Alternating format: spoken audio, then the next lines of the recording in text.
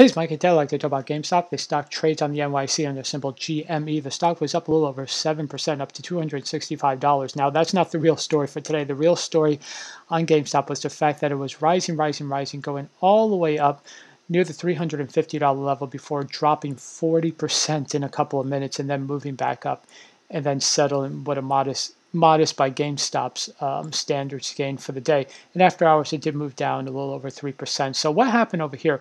It looks like GameStop had a lot of bot activity on Wall Street bets that was driving up the price of the stock.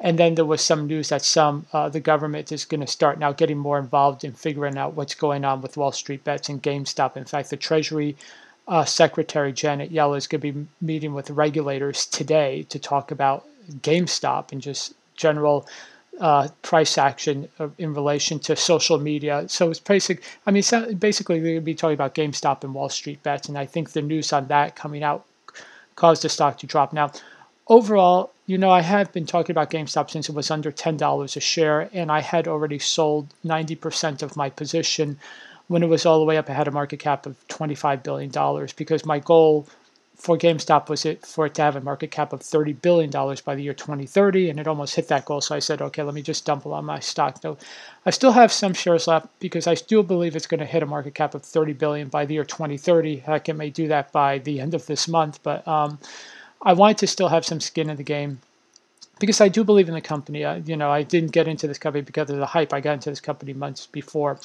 But that being said, I do think that the government's probably going to step in and probably make it put a step to socialize to individual investors sort of ganging up on social media to drive a stock up, which is obviously not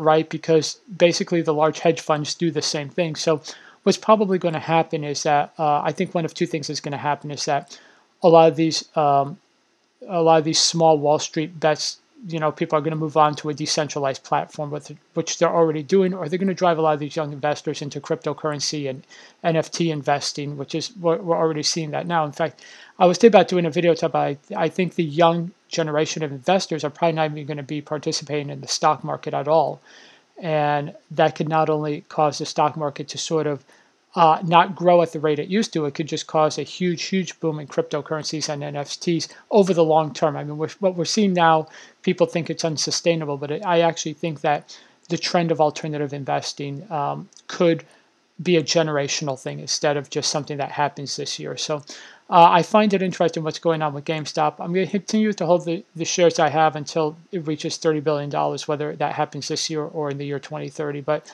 I still believe in the company. I think the story of Ryan Cohen trying to transform the company into an e-commerce giant is going to be very transformative for the company. And it'll be able, believe that GameStop will be able to grow into its valuation within a couple of years. However, it'll be interesting to see how the stock will react when earnings come out. So that'll be pretty interesting. So once again, if you want to check out GameStop, it trades on the NYC under symbol GME. Okay, so I hope you enjoyed this video. If you did, please be sure to leave a like and go ahead and subscribe and turn on notifications.